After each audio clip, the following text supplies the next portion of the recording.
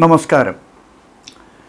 ലോകത്തെല്ലായിടത്തും ഭീതി പടർത്തി എല്ലായിടത്തും കാട്ടുതീ പോലെ പടർന്നു പിടിക്കുന്ന ഒരു മഹാവ്യാധി എന്ന് വേണമെങ്കിൽ നമുക്ക് വിശേഷിപ്പിക്കാവുന്ന ഒരു രോഗത്തെക്കുറിച്ചാണ് ഇക്കാലത്ത്, ഈ അടുത്ത കാലത്ത് എല്ലാ മാധ്യമങ്ങളിലും എല്ലാ സ്ഥലങ്ങളിലും എല്ലാ ആൾക്കാരുടെ ഇടയിലും ഒരു ചർച്ചാ വിഷയമായി മാറിയിരിക്കുന്ന വേറൊന്നുമല്ല, കൊറോണ വൈറസിനെ കുറിച്ചാണ് ഇന്നത്തെ ഈ ലക്കം. കൊറോണ വൈറസിനെ കുറിച്ച് ഇപ്പോൾ കേൾക്കാത്തവരാരും ഉണ്ടാവില്ല. ഏറ്റവും ചെറിയ കുട്ടികൾ മുതൽ മുതിർന്നവർ വരെ എവിടെ നോക്കിയാലും കൊറോണ വൈറസിനെ കുറിച്ച് മാത്രമേ കാണുന്നുള്ളൂ, അതിനെക്കുറിച്ച് മാത്രമേ കേൾക്കുന്നുള്ളൂ. എന്നാൽ എന്താണ് കൊറോണ വൈറസ് എന്നോ അതിനെക്കുറിച്ചുള്ള യാഥാർത്ഥ്യങ്ങൾ എന്താണെന്നോ സത്യാവസ്ഥ എന്താണെന്നോ മനസ്സിലാക്കാൻ പലരും ശ്രമിക്കാറില്ല എന്നുള്ളത് വളരെ വേദനിപ്പിക്കുന്ന ഒരു സത്യമാണ്. കാരണം നമ്മൾ ജീവിക്കുന്ന ഈ സോഷ്യൽ മീഡിയ ലോകത്ത് സത്യവും മിഥ്യയും തമ്മിലുള്ള അന്തരം നമുക്ക് കൃത്യമായിട്ട് മനസ്സിലാക്കാവുന്നതൊന്നുമല്ല. അതിനാൽ ഡയബറ്റിക് കെയർ ഇന്ത്യയുടെ ഈ എപ്പിസോഡിൽ കൊറോണ വൈറസിനെ കുറിച്ചുള്ള വിശദ വിവരങ്ങൾ ശാസ്ത്രീയമായി നിങ്ങളിലേക്ക് എത്തിക്കാൻ ഞങ്ങൾ ശ്രമിക്കുന്നു. ആദ്യം, എന്താണ് കൊറോണ വൈറസ്?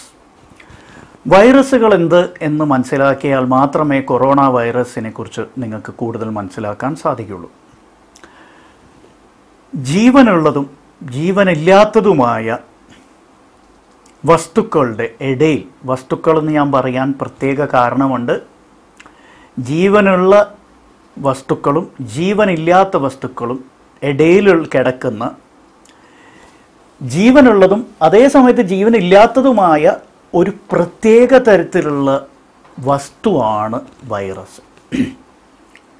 കൺഫ്യൂഷനായി വിഷമിക്കേണ്ട, നമുക്കെല്ലാവർക്കും ഇതിനെക്കുറിച്ച് കൺഫ്യൂഷനുണ്ട്. കാരണം viruses live in the twilight zone between living and non living എന്ന് പറയാറുണ്ട്. എന്താണ് ഈ ട്വൈലൈറ്റ് സോൺ? ട്വൈലൈറ്റ് എന്ന് പറയുമ്പോൾ ത്രിസന്ധ്യ, പകലുമല്ല രാത്രിയുമല്ല, അതിൻ്റെ ഇടയിൽ കിടക്കുന്ന ഒരു സമയമാണ് അല്ലേ? അതേപോലെ ജീവനുണ്ടോ എന്ന് ചോദിച്ചാൽ ഇല്ല എന്നും, എന്നാൽ ജീവനില്ലേ എന്ന് ചോദിച്ചാൽ ഉണ്ട് എന്നും പറയാവുന്ന അല്ലെങ്കിൽ വിശേഷിപ്പിക്കാവുന്ന വളരെ വിചിത്രമായിട്ടുള്ള വസ്തുക്കളാണ് വൈറസുകൾ. അവർക്ക് അനുയോജ്യമല്ലാത്ത അല്ലെങ്കിൽ അവർക്ക് അനുകൂലമല്ലാത്ത ഒരു സാഹചര്യത്തിൽ ജീവനില്ലാത്ത പാർട്ടിക്കിൾസായിട്ട്, അതായത് ജീവനില്ലാത്ത വസ്തുക്കളെപ്പോലെ പെരുമാറാൻ കഴിവുള്ളതും എന്നാൽ അവർക്ക് അനുകൂലമായ ഒരു സാഹചര്യമോ ഒരു കോശമോ അല്ലെങ്കിൽ ഒരു അന്തരീക്ഷമോ കിട്ടുമ്പോൾ പെട്ടെന്ന് തന്നെ എവിടെയോ നിന്ന് നമുക്കറിയില്ല ഇപ്പോഴും അവയ്ക്ക് ജീവൻ വയ്ക്കുകയും അവ പിന്നെ ആ കോശത്തെ ബാധിക്കുകയും ആ കോശത്തെ കൊന്നുകളയുകയും ചെയ്യുന്ന ഒരു അവസ്ഥ വരെ നമുക്ക് കാണാൻ സാധിക്കും. അത് മനുഷ്യകോശങ്ങൾക്ക് മാത്രമല്ല ബാധകം. മനുഷ്യരിൽ രോഗം ഉണ്ടാക്കുന്ന ബാക്ടീരിയകളെ പോലും ചെന്ന് രോഗബാധിതരാക്കുന്ന വൈറസുകളുണ്ട്. ബാക്ടീരിയോഫേജസ് എന്ന് പറയും. ഈ വൈറസുകളുടെ പ്രത്യേകത, അവ ചെന്ന് ബാക്ടീരിയയിൽ തന്നെ രോഗമുണ്ടാക്കും. അപ്പോൾ മനുഷ്യരിൽ രോഗമുണ്ടാക്കുന്ന ബാക്ടീരിയയിൽ ചെന്ന് രോഗമുണ്ടാക്കുന്ന പ്രത്യേക തരത്തിലുള്ള അണുക്കളാണ് ഈ വൈറസുകൾ എന്ന് നമുക്ക് ഇതിൽ നിന്ന് മനസ്സിലാക്കാം. ഈ വൈറസുകൾ പല ഇനമുണ്ട്. ഇപ്പോഴും വൈറസുകളെക്കുറിച്ച് നമ്മുടെ പഠനം എങ്ങും എത്തിയിട്ടില്ല. എന്നാലും പൊതുവെ പറയുമ്പോൾ വൈറസുകൾ RNA വൈറസുകളും DNA വൈറസുകളും ആയിട്ട് രണ്ട് പ്രധാന വകഭേദങ്ങളായിട്ട് നമുക്ക് കാണാൻ സാധിക്കും. അതിലൊരെണ്ണത്തിൽ RNA ആണ് അവരുടെ ജനറ്റിക് കോഡ്, വേറൊരെണ്ണത്തിൽ DNA, അതായത് ഡിയോക്സി റൈബോസ് ന്യൂക്ലിയിക് ആസിഡ് എന്ന് പറയുന്ന DNA ആണ് മറ്റുള്ളതിൻ്റെ ജനറ്റിക് കോഡ്. അപ്പോൾ പൊതുവെ RNA viruses and DNA viruses എന്ന് വേണമെങ്കിൽ നമുക്ക് രണ്ടിനെയും രണ്ട് സെപ്പറേറ്റ് കാറ്റഗറൈസ് ചെയ്യാം. ഓക്കെ, അതിൽ RNA വൈറസിൻ്റെ ഗണത്തിൽ പെടുന്നതാണ് നമ്മുടെ ഇപ്പോഴത്തെ ഈ കൊറോണ വൈറസ്. അപ്പോൾ സൂണോട്ടിക് ഡിസീസ് എന്നാണ് കൊറോണയെക്കുറിച്ച് പറയുന്നത്. അതായത് മനുഷ്യരിൽ നിന്നും മൃഗങ്ങളിലേക്കും മൃഗങ്ങളിൽ നിന്നും മനുഷ്യരിലേക്കും പകരാവുന്ന തരത്തിലുള്ള രോഗങ്ങളെയാണ് സൂണോസിസ് എന്ന് പറയുന്ന രോഗങ്ങളായിട്ട് അറിയപ്പെടുന്നത്. അപ്പോൾ ഇതിൻ്റെ ഗവേഷകർ പറയുന്ന എന്താണെന്ന് വെച്ചാൽ ഈ കൊറോണ വൈറസ് മൃഗങ്ങളിൽ നിന്നാണ് മനുഷ്യരിലേക്ക് വന്നത്. അതെങ്ങനെ വന്നു, ഏത് രീതിയിൽ വന്നു, ഏത് മാർഗത്തിലൂടെ വന്നു എന്നുള്ളത് ഇപ്പോഴും വ്യക്തമല്ല.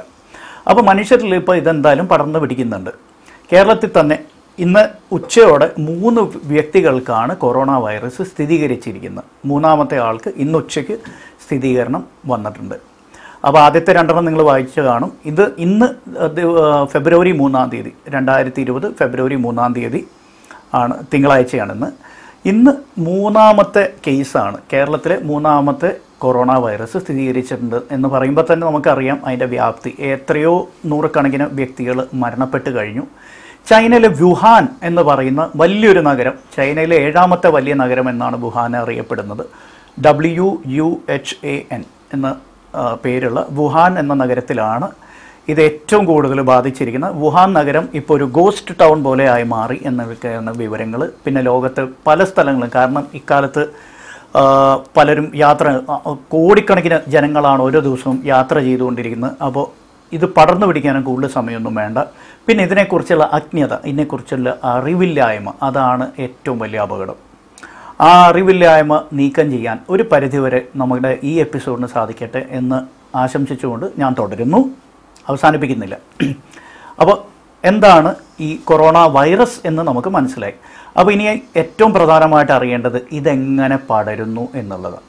ഇത് പടരുന്നത് ഡ്രോപ്ലെറ്റ് ഇൻഫെക്ഷനിലൂടെയാണ്. എന്താണ് ഈ ഡ്രോപ്ലെറ്റ് ഇൻഫെക്ഷൻ? അതായത് ശാരീരിക സ്രവങ്ങൾ, ശരീരത്തിലെ പല ദ്രാവകങ്ങൾ വഴിയാണ് ഇത് പടരുന്നത്. അതിൽ ഏറ്റവും പ്രധാനമായിട്ടും തുമ്മലിലൂടെയും മൂക്ക് ചീറ്റലിലൂടെയും ചുമയിലൂടെയും ഒരു ശരീരത്തിൽ, അതായത് രോഗിയുടെ ശരീരത്തിൽ നിന്ന് ഈ രോഗാണു അദ്ദേഹം പുറത്തേക്ക് കടത്തിവിടുന്ന ഈ സ്രവങ്ങൾ വായുവിലൂടെ മറ്റുള്ള വ്യക്തികളുടെ ശരീരത്തിലേക്ക് കയറി കഴിയുമ്പോഴാണ് ഇത് രോഗം പടർന്ന് പിടിക്കുന്നത്.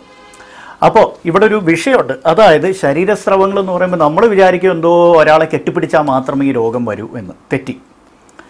തുമ്മലിലൂടെ ഏകദേശം 6 അടി ദൂരം വരെ ഇത് പടർന്നു പിടിക്കാൻ സാധ്യതയുണ്ട് എന്നാണ് പല പഠനങ്ങളും തെളിയിക്കുന്നത്. 6 അടി ദൂരം, അതായത് ഒരു നല്ല പൊക്കമുള്ള ഒരു വ്യക്തിയുടെ അത്രയും നീളത്തിൽ അത്രയും ദൂരം ഇത് പടർന്നു പിടിക്കാം. അതിനാൽ മുൻകരുതലുകൾ എടുക്കുക എന്നുള്ളതാണ് ഏറ്റവും പ്രധാനം.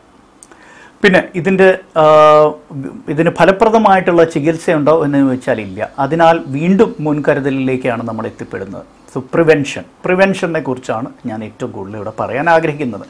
കാരണം പ്രിവെൻഷനെ കുറിച്ച് ഒത്തിരി തെറ്റിദ്ധാരണകളുണ്ട്. പലരും പലതരത്തിലുള്ള മരുന്നുകളും പലതരത്തിലുള്ള ചികിത്സകളും പലതരത്തിലുള്ള ഔഷധങ്ങളും പലതരത്തിലുള്ള ലേപനങ്ങളും വരെ പറഞ്ഞിട്ടുണ്ട്. ഇപ്പോൾ പെട്രോളിയം ജെല്ലി മൂക്കിൽ പുരട്ടിക്കഴിഞ്ഞാൽ കൊറോണ വൈറസ് വരില്ല എന്നുള്ള വാട്സാപ്പ് മെസ്സേജ് വരെ ഞാൻ കണ്ടു. കാരണം ഈ പെട്രോളിയം ജെല്ലി ഈ വൈറസിനെ തടുത്ത് നിർത്തും എന്ന് പോലും. പിന്നെ മാസ്ക്, സാധാരണ മാസ്ക് ചുറ്റിയിട്ട് പലരും നടക്കുന്നത് നമുക്കിപ്പോൾ കാണാൻ സാധിക്കുന്നുണ്ട്. ശുദ്ധ മണ്ടത്തരമാണ്.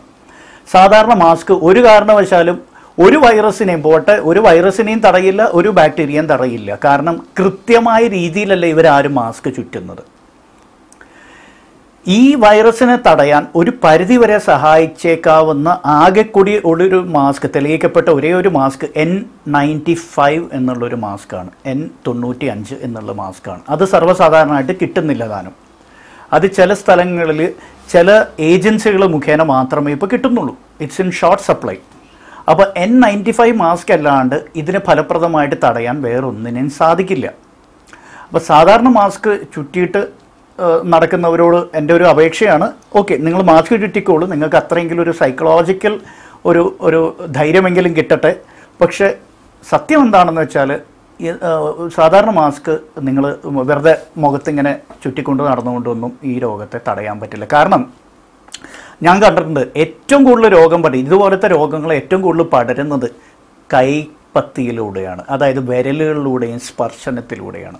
അപ്പോൾ മാസ്ക് ചുറ്റിയവർ ആ കൈയുടെ ആർക്കെങ്കിലും ഇപ്പോൾ രോഗിയുടെ ഷെയ്ക്കാൻ്റെ കൊടുത്തതിന് ശേഷം അവരെ മുഖത്തോ അല്ലെങ്കിൽ മൂക്കിലോ അല്ലെങ്കിൽ വായലോ എവിടെയെങ്കിലും വിരലിട്ട് കഴിഞ്ഞിട്ടുണ്ടെങ്കിൽ മാസ്ക് ചുറ്റിയുകൊണ്ട് 4 കാശിൻ്റെ പ്രയോജനമില്ല. അപ്പോൾ മാസ്ക് ചുറ്റാൻ പാടില്ല എന്നല്ല പറഞ്ഞു വരുന്നത്, പക്ഷേ let that not give you A false sense of security. അതായത് അസ്ഥാനത്ത് നിങ്ങൾക്കൊരു ഒരു ആത്മവിശ്വാസം, അമിതമായൊരു ആത്മവിശ്വാസം ഒരു മാസ്കിലൂടെ കിട്ടാതിരിക്കട്ടെ. അങ്ങനത്തെ ആത്മവിശ്വാസം അസ്ഥാനത്താണ്. ആ ആത്മവിശ്വാസം ചിലപ്പോൾ അപകടകരമായിട്ട് മാറിയേക്കാം. മാസ്ക് ചുറ്റിയിട്ടുണ്ട് എനിക്ക് രോഗം വരില്ല എന്ന് പറയുന്ന ശുദ്ധ മണ്ടത്തരം. രോഗം വരാൻ ഏറ്റവും പ്രധാനപ്പെട്ട കാര്യം വ്യക്തി ശുചിത്വം പാലിക്കാതെ പെരുമാറുന്നതാണ്. അപ്പോൾ എന്താണ് വ്യക്തി ശുചിത്വം പാലിക്കുക എന്ന് പറയുന്നത്? കൈ കഴുകുക എന്നുള്ളത് വളരെ പ്രധാനപ്പെട്ട ഒരു കാര്യമാണ്. അത് അമേരിക്കൻ ഗൂഢാലോചനയാണ്. അവർക്ക് സോപ്പും ഹാൻഡ് വാഷും വിറ്റുപോകാനുള്ളൊരു ഒരു സാമ്പത്തിക കുത്തകകളുടെ ഒരു ഗൂഢാലോചനയാണെന്നൊക്കെ പറഞ്ഞ് പരത്താനൊന്നും ഇരിക്കേണ്ട. It's A fact that washing your hands with soap and water can prevent coronavirus infections. ഒരു സംശയം വേണ്ട ആ കാര്യത്തിൽ. അപ്പോൾ കൈകൾ നല്ലപോലെ കഴുകുക. ഷെയ്ക്ക് ഹാൻഡ് കഴിവതും കൊടുക്കാതിരിക്കുക. Shake hand കൊടുക്കാതിരിക്കുക. നമുക്ക് പരമ്പരാഗതമായൊരു രീതിയിൽ നമസ്കാരം പറയാം. അപ്പോൾ ഷെയ്ക്ക് ഹാൻഡിലൂടെ ഈ രോഗം വളരെ പെട്ടെന്ന് പടർന്നു പിടിക്കുന്നതാണ്. അപ്പോൾ മാസ്ക് ചുറ്റിയതുകൊണ്ട് പ്രത്യേകിച്ച് കാര്യമൊന്നുമില്ല. N95 മാസ്ക് ആണെങ്കിൽ ഫലപ്രദമാണ്. രണ്ടാമത്തേത് വ്യക്തി ശുചിത്വം പാലിക്കുക, കൈകൾ നല്ലപോലെ കഴുകുക. പിന്നെ രോഗം ഉള്ള ഒരു വ്യക്തിയാണെന്ന് നിങ്ങൾക്ക് സംശയം തോന്നുന്നുണ്ടെങ്കിൽ ആ വ്യക്തിയെ നിർബന്ധമായിട്ടും ക്വാറന്റൈൻ ചെയ്യുക. 14 ദിവസമാണ് ഇതിൻ്റെ ഇൻക്യുബേഷൻ പീരീഡ്. ഇൻക്യുബേഷൻ പീരീഡിൻ്റെ ഇരട്ടി, അതായത് 28 ദിവസം ക്വാറന്റൈൻ നിർബന്ധം. ചൈന പോലത്തെ രാജ്യങ്ങളിൽ യാത്ര ചെയ്ത വ്യക്തിയോ അല്ലെങ്കിൽ ചൈന പോലത്തെ രാജ്യങ്ങളിൽ യാത്ര ചെയ്ത വ്യക്തിയുമായിട്ട് അടുത്ത സമ്പർക്കത്തിൽ വരുന്ന വ്യക്തിയോ ആണെന്ന് നിങ്ങൾക്ക് സംശയം തോന്നിയാൽ നിർബന്ധമായും you are bound, legally bound, അതായത് നിങ്ങളുടെ നിയമപരമായ ഒരു കടമയാണ് അത് അവിടുത്തെ ആരോഗ്യ ഒഫീഷ്യൽസിനെ, അതായത് ഉദ്യോഗസ്ഥരെ അറിയിക്കുക എന്നുള്ളത് നിങ്ങളുടെ ഒരു കടമയാണ്. അത് നിർബന്ധമായും അറിയിക്കണം. മൂക്ക് ചീറ്റൽ, തുമ്മൽ, ചുമ, പനി എന്നിവ കാണുന്നുണ്ടെങ്കിൽ നിർബന്ധമായും വൈദ്യ സഹായം തേടേണ്ടതാണ്. വെച്ചുകൊണ്ടിരിക്കരുത്. ഇത് ചുമ്മാ ഒരു പനിയായിരിക്കാം, പക്ഷെ കൊറോണയായിരിക്കാം. അപ്പോൾ കൊറോണ തിരിച്ചറിയാൻ എന്താണ് വഴി? PCR ആണ്. കൊറോണയ്ക്ക് PCR is the ultimate choice. Ultimate ഈ ടെസ്റ്റ് എന്ന് പറയുന്നത് പോളിമറൈസ് ചെയിൻ റിയാക്ഷൻ തന്നെയാണ്. എന്നിട്ട് ഞാൻ നേരത്തെ പറഞ്ഞു ഇതിന് കൊറോണയ്ക്ക് ഫലപ്രദമായ ചികിത്സയൊന്നുമില്ല. അപ്പോൾ കൊറോണയിൽ എത്ര വരെ മരണം സംഭവിക്കാം? ഭാഗ്യവശാൽ മിക്കവാറും ബഹുഭൂരിപക്ഷം കൊറോണ രോഗികളും മരിക്കാറില്ല. അതാണ് ഏറ്റവും പ്രധാനമായിട്ട് നിങ്ങൾ അറിയേണ്ടത്. അതുകൊണ്ട് ഡോക്ടർ സതീഷ് ഭട്ട് നമ്മളൊക്കെ പേടിപ്പിച്ചു, കൊറോണയുടെ കാര്യം പറഞ്ഞ് ഭയപ്പെടുത്തി എന്നുള്ള സത്യസന്ധമായിട്ട് പറയുന്നുണ്ടെങ്കിൽ കൊറോണ കൊണ്ട് മരണപ്പെടുന്ന വ്യക്തികൾ വളരെ കുറവാണ്. അങ്ങനെ കൊറോണ കൊണ്ട് മരണപ്പെട്ടവരെക്കാളും വളരെ കൂടുതൽ ഈ കഴിഞ്ഞ ഏതാനും വർഷങ്ങൾക്കുള്ളിൽ കൊറോണയുടെ തന്നെ വേറൊരു വകഭേദമായ MERS, അതായത് മിഡിൽ ഈസ്റ്റേൺ റെസ്പിറേറ്ററി സിൻഡ്രോമും SARS കാരണം, സാർസ് നിങ്ങൾ കേട്ടിട്ടുണ്ടാവും. അപ്പോൾ കൊറോണയെക്കാളും എത്രയോ കൂടുതൽ വ്യക്തികൾ അത് കാരണം മരിച്ചു. ഓൾറൈറ്റ്. അപ്പോൾ അതിൻ്റെ തന്നെ ഒരു വകഭേദമാണ് കുറച്ച് വർഷം മുമ്പ് ഉണ്ടായിരുന്ന MERSും പിന്നെ SARS എന്ന് പറയുന്ന വൈറൽ ഇൻഫെക്ഷൻസിൻ്റെ തന്നെ ഒരു വകഭേദമാണ് ഈ കൊറോണ വൈറസ് എന്ന് പറയുന്നത്. അപ്പോൾ ഇതിൻ്റെ ഒരു പ്രശ്നം എന്താണ്? ഈ വൈറസിനൊരു പ്രത്യേകതയുണ്ട്, അതും കൂടി പറയാം. ഈ വൈറസിൻ്റെ ഏറ്റവും പ്രധാനപ്പെട്ട പ്രത്യേകത എന്താണെന്ന് വെച്ചാൽ ഇവയുടെ ജനിതക ഘടന, നമ്മൾ പറഞ്ഞാൽ RNAയും DNA ഇത് മ്യൂട്ടേറ്റ് ചെയ്തുകൊണ്ടേയിരിക്കും. എന്താണ് മ്യൂട്ടേഷൻ എന്ന് പറയുന്നത്? അതായത് ഈ കോഡാണ്, ഇപ്പോൾ കമ്പ്യൂട്ടറിലേക്ക് നമുക്കുള്ള ഒരു കോഡ് പോലെയാണ് ഈ വൈറസിൻ്റെ ജനിതക ഘടന. ഈ കോഡ് നമ്മൾ പഠിച്ച് വരുമ്പോഴേക്കും ഈ കോഡ് പഠിച്ചാലേ അതിന് ഫലപ്രദമായിട്ടുള്ളൊരു ചികിത്സ കണ്ടുപിടിച്ചെടുക്കാൻ പറ്റുള്ളൂ. അത്ര അറിയാമല്ലോ. കാരണം ആ ജനറ്റിക് കോഡിനെ നശിപ്പിക്കാനുള്ള മരുന്നുകളാണ് നമ്മൾ പ്രയോഗിക്കേണ്ടത്. അപ്പോൾ ഒരു വൈറസിനെ എടുത്തുനിന്ന് കരുതുക. ആ വൈറസിൻ്റെ ജനിതക ഘടന, അതിൻ്റെ ജനറ്റിക് കോഡ് നമ്മൾ പഠിച്ചു വരുമ്പോഴേക്കും അവൻ എന്ത് ചെയ്തെന്ന് അറിയാവോ? ഈ ജനറ്റിക് കോഡ് ഒരു നിമിഷ നേരം കൊണ്ട് അങ്ങോട്ട് മാറ്റും. അപ്പം നമ്മൾ ജനറ്റിക് കോഡൊക്കെ ഒന്നൊന്ന് ഡീകോഡ് ചെയ്ത് എല്ലാം എഴുതി തിട്ടപ്പെടുത്തി അവസാനം എത്തുമ്പോഴായിരിക്കും അവൻ അവിടെ ഇത് മാറ്റുന്നത്. അതിനാണ് മ്യൂട്ടേഷൻ എന്ന് പറഞ്ഞാൽ sudden change in the genetic code. പെട്ടെന്ന് ഇവ മ്യൂട്ടേറ്റ് ചെയ്യുന്നതുകൊണ്ട് നമ്മൾ അത്രയും വരെ ചെയ്തതെല്ലാം വ്യർത്ഥമായി പോകും. നമ്മൾ കണ്ടുപിടിച്ചെടുത്ത മരുന്നും ആ മാറിക്കഴിഞ്ഞ ആ മ്യൂട്ടേഷനെ ഫലപ്രദമായിട്ട് ചികിത്സിക്കാൻ മതിയാവില്ല. അപ്പോൾ അത്ര നേരം ചെയ്തതൊക്കെ വെറുതെ ആയിപ്പോയോ? അപ്പോൾ ഈ വൈറസുകളുടെ ഏറ്റവും വലിയ പ്രശ്നം ഇവ ഇങ്ങനെ മ്യൂട്ടേറ്റ് ചെയ്തുകൊണ്ടേയിരിക്കും. അങ്ങനെ മ്യൂട്ടേറ്റ് ചെയ്ത് വന്നതാണ് ഈ കൊറോണ വൈറസ്. കൊറോണ വൈറസ് കുറേ വർഷങ്ങളായിട്ടുള്ളതാണ്. ഇപ്പോൾ വുഹാനിൽ വന്ന ഈ കൊറോണ വൈറസ് മ്യൂട്ടേറ്റ് ചെയ്ത് ഒരു പുതിയ ജനിതക ഘടനയായിട്ടാണ് വന്നിരിക്കുന്നത്. അതുകൊണ്ട് അതിനൊരു പുതിയ പേരും കൊടുത്ത്. ഈ പുതുമ ഉള്ളത് എന്നുള്ളതിന് ഇംഗ്ലീഷിൽ എന്താ വാക്ക്? പുതുമയുള്ളത് ഇപ്പോൾ നോവൽറ്റി എന്നൊക്കെ പറയാറില്ലേ, ആ വാക്കിൽ നിന്നും വന്നിരിക്കുന്ന ഒരു വാക്കാണ് novel. NOVEL. Novel corona virus എന്നാണ് ഇപ്പോഴത്തെ ഈ വുഹാൻ വൈറസിനെ അറിയപ്പെടുന്നത്. കാരണം പുതുമയുള്ള വൈറസ്, അതിനെ കണ്ടുപിടിച്ചെടുത്ത ഡിസംബറിലാണ്. അപ്പോൾ ഈ നോവൽ കൊറോണ വൈറസ് പണ്ടത്തെ, അതായത് എത്രയോ വർഷങ്ങളായിട്ടുള്ള കൊറോണ വൈറസിൻ്റെ തന്നെ ഒരു പുതിയ മ്യൂട്ടേറ്റഡ് ഫോമാണ്. അപ്പോൾ ആദ്യത്തെ കൊറോണ വൈറസിനെ തുരത്താൻ അല്ലെങ്കിൽ അതിനെ നശിപ്പിക്കാൻ നമ്മുടെ കയ്യിൽ മരുന്നുകളുണ്ടായിരുന്നു. പക്ഷെ ഇത് മ്യൂട്ടേറ്റ് ചെയ്ത ഒരു ഇനം ആയതുകൊണ്ട് മരുന്നുകൾ ഇപ്പോൾ ഫലപ്രദമല്ല. ഇനിയിപ്പോൾ ഈ മ്യൂട്ടേറ്റഡ് വേർഷന് എതിരെ നമ്മൾ പുതിയ മരുന്നുകൾ കണ്ടുപിടിക്കാൻ തുടങ്ങി എന്ന് കരുതുക. മരുന്നുകൾ ആ അന്തിമഘട്ടത്തിൽ, മരുന്നുകൾ വികസിപ്പിക്കുന്നതിൻ്റെ അന്തിമഘട്ടത്തിൽ എത്തുമ്പോഴായിരിക്കും ഇത് അടുത്ത മ്യൂട്ടേഷനിലോട്ട് മാറുന്നത്. അപ്പം തന്നെ ഈ മരുന്നുകളൊക്കെ ഫലമില്ലാതെ ആയിപ്പോവും. അതാണ് വൈറസുകളെ നിയന്ത്രിക്കാൻ നമ്മൾ പാടുപെടുന്നത്. അപ്പോൾ മരണം നിശ്ചയമായും സംഭവിക്കും എന്ന് ആരെങ്കിലും പറഞ്ഞിട്ടുണ്ടെങ്കിൽ തെറ്റി. കൊറോണ വൈറസ് എത്രയോ പതിറ്റാണ്ടുകളായിട്ടുണ്ട്. കൊറോണ വൈറസ് അങ്ങനെ വളരെ ഭീകരമായിട്ടുള്ള വൈറസുകളൊന്നുമല്ല. യൂഷ്വലി സെൽഫ് ലിമിറ്റിംഗ്, ഒരു കോൾഡ്, കോഫ്, കുറച്ച് ദിവസത്തെ ഫീവർ, ബോഡി പെയിൻ, അതായത് വൈറൽ ഇൻഫെക്ഷൻസിൻ്റെതായ എല്ലാ ലക്ഷണങ്ങൾ കാണിച്ച് പിന്നെ സ്വയം അപ്രത്യക്ഷമായി പോകുന്ന ഒരു രീതിയിലാണ് ബഹുഭൂരിപക്ഷം രോഗികളിൽ ഇത് മീൻസ് ഈ രോഗം കാണപ്പെടാറ്. ചുരുക്കം ചിലരിലാണ് മരണം സംഭവിക്കുന്നത്. അപ്പോൾ മൊത്തത്തിൽ കൊറോണ വൈറസ് ബാധിച്ച വ്യക്തികളുടെ എണ്ണം നമ്മൾ നോക്കുമ്പോൾ അതിൽ മരണം സംഭവിച്ചിരിക്കുന്നത് വളരെ കുറവാണ്. പക്ഷേ ഇതിൻ്റെ അപകടം എന്താണെന്ന് വെച്ചാൽ ഇത് മ്യൂട്ടേറ്റ് ചെയ്ത് കഴിയുമ്പോൾ വീണ്ടും വലിയൊരു അപകടകാരിയായി മാറാൻ സാധ്യതയുണ്ട് എന്നുള്ളത്. അപ്പോൾ കൊറോണ വൈറസിൽ അപകടമുണ്ടോ എന്ന ചോദ്യത്തിന് ഡെഫിനറ്റ്ലി അപകടമുണ്ട്. അത് വരാതിരിക്കാൻ നോക്കേണ്ടതിലാണ് നമ്മുടെ ശ്രദ്ധ ഇരിക്കുന്നത്, അതിനെക്കുറിച്ചുള്ള അറിവ്. അപ്പോൾ കൊറോണ വൈറസ് പടർന്നു പിടിക്കുന്നതിനെക്കുറിച്ച് ഞാൻ സ്വയം ഉണ്ടാക്കിയ ഒരു ചെറിയ, നിങ്ങൾക്ക് ഓർമ്മ വയ്ക്കാൻ വളരെ ലളിതമായ ഒരു പരിപാടി, അതായത് ഒരു നെമോണിക്കാണ് നിങ്ങൾക്ക് ഓർമ്മ വയ്ക്കാൻ. വുഹാൻ എന്ന് ഓർത്തിരുന്നാൽ മതി. WUHAN, അതായത് ഈ വൈറസ് ഉത്ഭവിച്ച ആ സ്ഥലം. അപ്പോൾ ആ പേര് ഓർമ്മ വെച്ചിട്ടുണ്ടെങ്കിൽ ഈ വൈറസിനെ തടയാനുള്ള ഫലപ്രദമായ മാർഗങ്ങളും നിങ്ങൾക്ക് ഓർത്തിരിക്കാൻ വളരെ എളുപ്പമാണ്. സുഹേൽ, ഇതൊന്ന് ഫോക്കസ് ചെയ്യാവോ? അപ്പോൾ W, വാഷ് യുവർ ഹാൻഡ്സ്, കൈകൾ എപ്പോഴും കഴുകുക, വൃത്തിയായി കഴുകുക, സോപ്പും വെള്ളവും ഉപയോഗിച്ച് വേണം കൈകൾ കഴുകാൻ. U, use the masks. N95 മാസ്കിനെ കുറിച്ച് ഞാൻ പറഞ്ഞു. N95 ആണ് ഏറ്റവും ഫലപ്രദമായിട്ടുള്ള മാസ്ക്. പക്ഷെ അത് കിട്ടിയില്ലെങ്കിൽ സാധാരണ സർജിക്കൽ മാസ്ക് ഉപയോഗിക്കാം. പക്ഷെ കൃത്യമായ രീതിയിൽ വേണം സർജിക്കൽ മാസ്ക് ഉപയോഗിക്കാൻ. അത് നിങ്ങളുടെ തൊട്ടടുത്തുള്ള ആരോഗ്യ പ്രവർത്തകരോട്, അതായത് ഹെൽത്ത് വർക്കേഴ്സിനോട് ചോദിച്ച് മനസ്സിലാക്കിയിട്ട് വേണം ഉപയോഗിക്കാൻ. പലരും ഈ മാസ്ക് ഉപയോഗിക്കുന്ന തെറ്റായ രീതിയിലാണ്. പിന്നെ ഒരു തവണ ഒരു മാസ്ക് ഉപയോഗിച്ചാൽ പിന്നീട് അത് ഉപയോഗിക്കരുത്. ഡിസ്പോസബിൾ മാസ്ക്സ് ആണ് ഇവ. They are not suppose to B reused. ദയവായി ഓർമ്മ വയ്ക്കുക.